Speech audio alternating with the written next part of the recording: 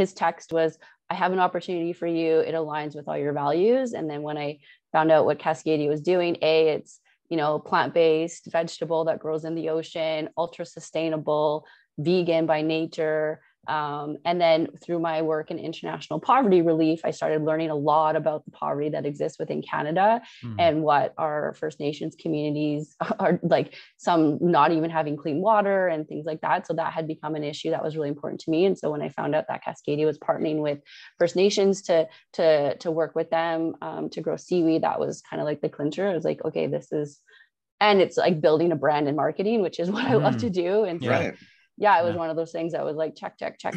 And so that's how I joined Cascadia, and that's how we launched Kove.